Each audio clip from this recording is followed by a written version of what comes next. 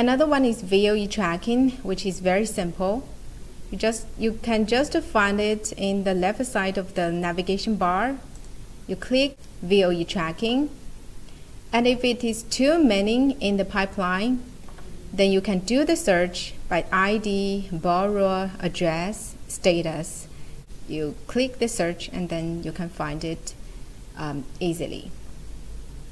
So let's go with this one. If you want to do the VOE tracking for this one, you just click the tracking and put the reason for tracking and choose the date.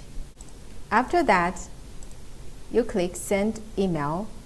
Then information will be sent to our department and QC department, and our team will respond to your email as soon as possible.